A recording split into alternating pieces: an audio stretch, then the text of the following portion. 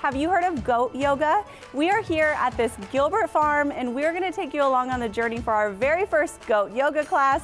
These goat yoga classes have made national news, are consistently selling out, and we're going to meet up with the owner to learn what is going on here at goat yoga.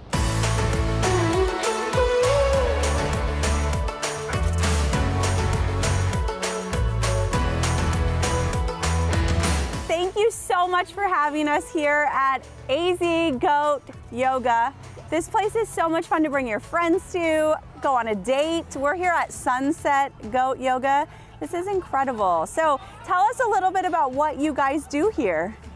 Well, basically it's yoga with goats, but they're specially trained goats that interact with you the whole time. And we actually have the class set to music, 80s music. Oh, wow. So the goats have a little routine they do. April trains them, and they go over people and under people, and they interact with you the whole time. This is such an amazing place. How long have you guys been doing this? We've been doing this for about 5 years now. Yeah, it's still going strong. We were the first one. We started it in about 2015, and now it's like one of the top 10 things to do in Arizona. Yes, I can see why. So I'm just curious, what's your most common question you get from people? will the goat poop on you? Everybody asks, will the goat poop on you? And what do you say to that?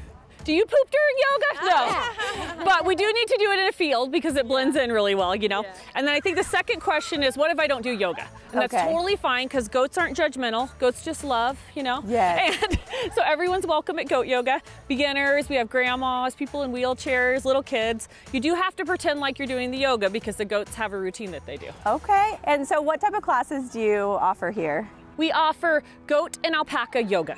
Okay. And that's it. And so every class has goats and alpacas. We have baby goats. We do change the theme up. So we'll have 80s goat yoga, Hawaiian goat yoga, and the best is Shark Week. But once a month we have a cow come and people just hug the cow. Maisy, we rent her from a local farmer. And so some people come and they're just in tears because they love cows so much. I bet. I love this. I can't wait to come back. Thank you so much for having us. Yes.